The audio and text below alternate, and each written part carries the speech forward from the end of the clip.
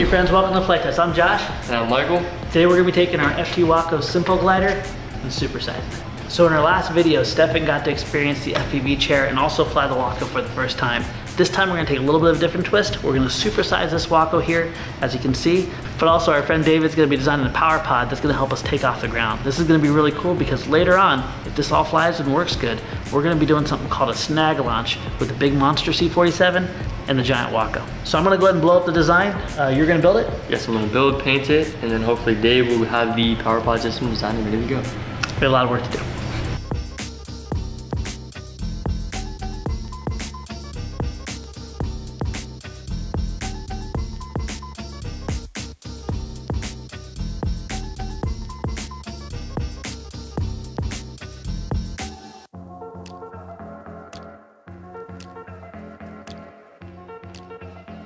So what have you done so far? So basically we have started with we use a lot of box bars. So we started with a box bar and then glued the wood formers on the side of it. Yes. Just to give it extra more stability. And also I glued the two less important, I guess, ridges down to hold the form of the wing. So we can fold it over. Yes, and now I just need help folding it over. Extra hands. Okay, you ready? Yes, I am ready. The question is, am I ready? Probably not. Ready? You feel good about that, right? Yes. And squeeze. And lay, and squeeze, and lay. Yes. How do you feel about this? Do you think it's done? I think so. Yes. Listen, I'm not gonna toot my own horn here, but it didn't come back. Anyways, you ready to glue this, bro? Yes. All right, down the seam.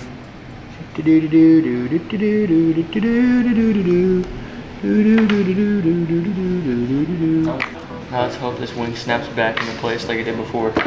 Ready? Yes. Snap it. Oh, yes. Feel the glue. Circular. All right, so what we got next? What's next is we're building a fuselage tail, assembling the whole thing, putting electronics in it, and then flying it. Let's go. Heard it here first. So one thing with Flite Test is we not only like crazy projects, but we love celebrating history and some of the crazy marvels of science that came to be during World War II. One thing that was a real problem back in World War II was getting troops, artillery, and equipment into combat zones. That problem was solved with this plane right here, the Waco CG-4A. Now this plane first came to be in 1942. This glider had many different purposes, from carrying troops to carrying even jeeps, artillery, and equipment, even in some cases rescuing people through a snag launch that we're going to hopefully recreate in the near future. Now imagine this, a 3,900-pound airplane cruising at about 73 miles an hour, load to the brim, getting dropped off behind a C-47 having to glide in the battle. Now one of the common concerns was that this had cargo in it, and say the pilot had to crash land it, that the cargo would break loose and come and crush the pilot. They had a clever pulley system where if that happened, the actual cockpit would leverage up and actually sling the pilots out of the way as a cargo thrust forward. That was really good until the pilot ended up crashing against trees and the cockpit couldn't move. Now this model has a lot of really cool scale lines, but we also wanted to create this model to be a great trainer. We love it when people fly together, create memories together. So our hope was to partner this with the C-47. So maybe if you had someone you're getting a hobby, maybe one of your children, maybe a good friend, one person could build a more complicated model and then tow up the very simple entry-level model to give that person the first experience with RC flight. Both the C-47 and the Waco Simple Glider are going to be available in our store. As a matter of fact, if you're watching, they're available right now, along with our build videos. And if you haven't checked out our tech channel, make sure you do so, because the build videos and the assembly instructions are all going to be there. We're not done with this. We're going to be flying the big Waco, and if you guys like the looks of the big Waco enough, make sure you leave it down in the comments, because maybe we'll even make a kit for that. All right, we're just about done with the build. Let's get back to it.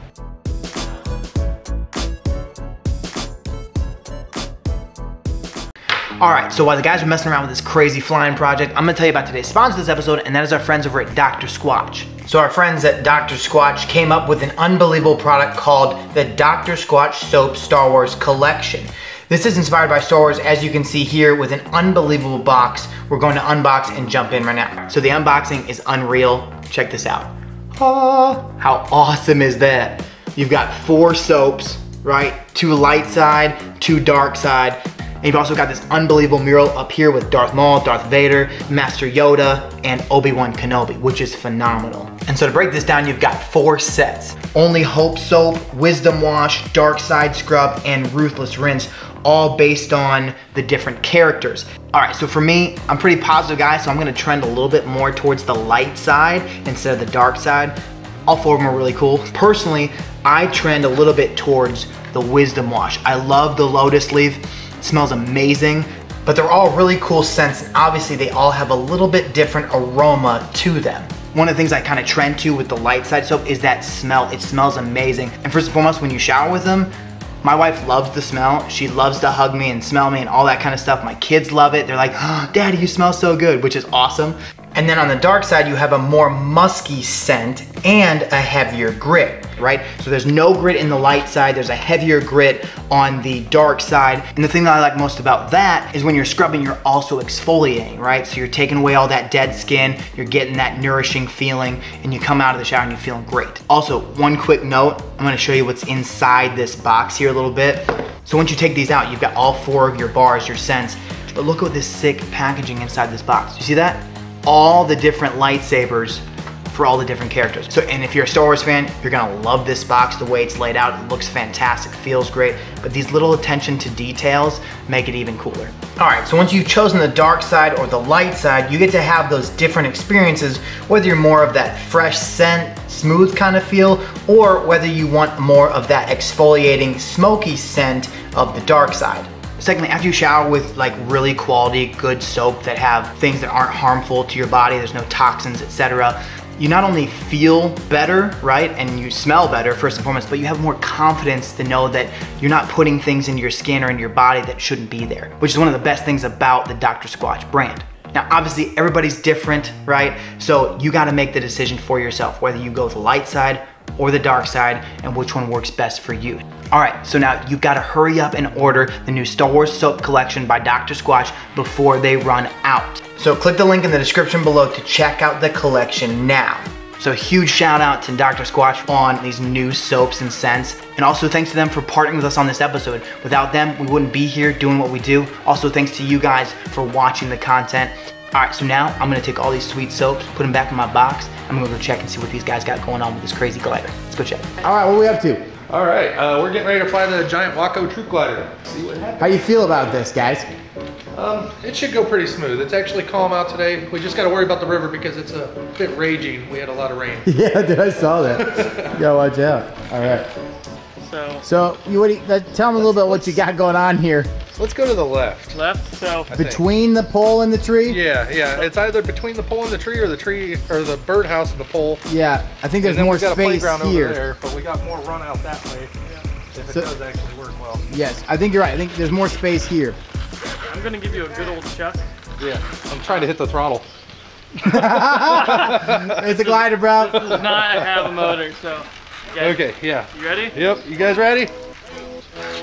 Count down. You want me to? Okay. Okay. Yep. 3, 2, 1, go! Oh, what a beautiful launch. Oh, pull up. Turn. Oh, over his head. Well done, Dave. Great. Good work, buddy. That felt good. That one was real nice. Yeah. It actually nice. started to lift a little bit. Yeah. Great toss, great flying, pound it. Found it, Boom. found it. Hey, what's next? Yeah, I think he's gonna go paint it. Yeah, and you're actually going to be putting a motor on it, right? Yeah. Hopefully, if everything goes right, we're gonna make a motor that pops up. When you use it, the motor will flip up, and when you shut the throttle off, it'll hold back down. And Well played. Well, let's get to it. That's it.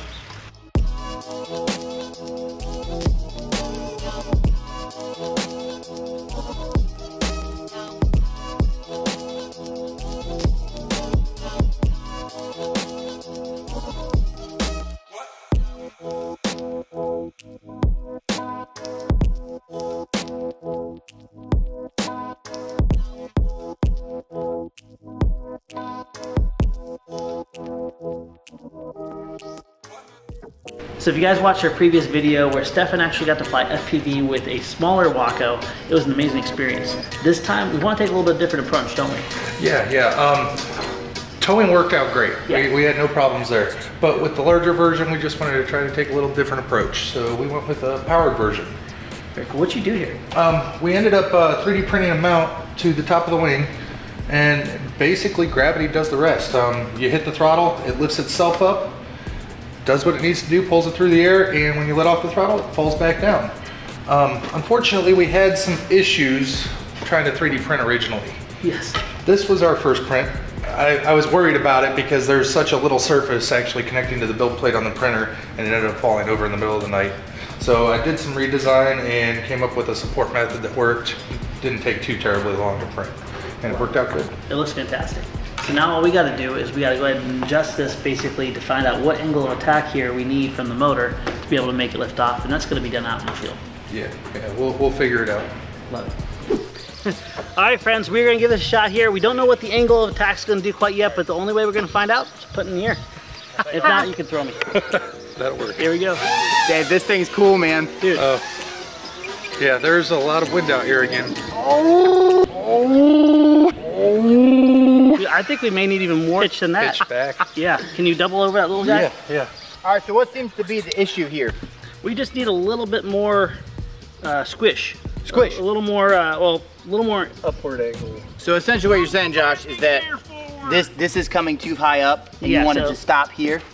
Yeah, we want this to help lift it up. But the problem is if it was back here, it'd be really easy to tell what to do. If it was up here, you go like this. We're right in the middle. Right. So we're right. kind of like in a circumstance where it's a little bit funny. Yeah, that makes sense. Ready? Yep.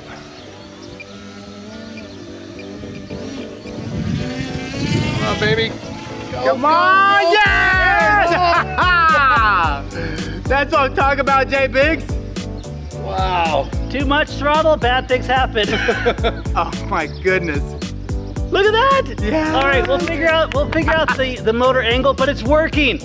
And it flies amazing. That's huge, dude. I'm gonna just take this sucker up nice and high and enjoy it for what it's meant to do, and that's glide. Glide for days. Glide for days. I don't know what it is about this design, but it has to be one of the most stable gliders we've ever made. And it shouldn't glide as well as it does. What do you think, Dave? Yeah, it looks great. I'm just gonna take it to the moon. Beauty. And I wanna make us have to end the episode without landing it, because I'll probably crash. That's what I was talking about. Look, there's Europe with the hawk, man. Dude, you're with the bird. Above you. I don't know how close you are because I can't tell. He's so far up. He's quite a bit higher than you are. It's not even moving, it's just No, it's sitting there. not! Hey, is it hard to chase because it's not moving? Is that a thing? We've got 2 chase squads on this thing, and they're literally just hovering. Just doing circles around him. It's just, is it even going down? I don't think it is. All right, you guys gotta leave in the comment. Let us know if you wanna see a big, monstrous Waco glider in your future. Maybe Yes. even as plans. Ooh, I like the way you think. Yeah. So speaking of plans, at the FTCA, we're gonna be releasing limited amounts of plans. A lot of you guys have wondered where's free downloadable plans. We're making it a perk. So a lot of new releases coming out, especially from myself, will be released as free plans after the release. So I think you're actually going up. it does feel like I'm going up, but it also feels like I'm going backwards. Like, Yes. There's no throttle to this, and it's just not going down. Yeah. It's just bobbling around. As Josh said, Dave, you stay right there. We're gonna go grab some dinner, okay? All right, bring me back something good. You want some fries? Okay, we'll get you some fries. You know, I want to try some aerobatics. Ooh, that's You a want to great give it a decision. shot? Yeah, can I? Yeah, Do it, Okay. do it. Big loop. Oh, almost. Oh, there it is. There it is. All right, dead stick. We're gonna do a dead stick roll. Oh, Yes, get it! The slowest, lazy, awkward roll of all it was time. awkward. That was great. All right, I'm gonna go ahead and just put her in for a landing. That's a great idea. Oh, there you go. That lift is just real. Yeah! Not the most graceful, but it was good. Awesome. Good job. Well done, good sir. Awesome, my friend. All Great right, job on the build, Mike. friends, we are not done with this episode here. We have one more challenge here. We are going to recreate something in history that was really awesome. It was when a C-47 would actually snag the tow line of a Waco CG4 and tow it up. We're gonna try to recreate that for you. Also, look for the release of this plane along with 3 different size C-47s coming up, all in our new Flite Test store. Check that out, link down below, and don't forget to subscribe. See you next time.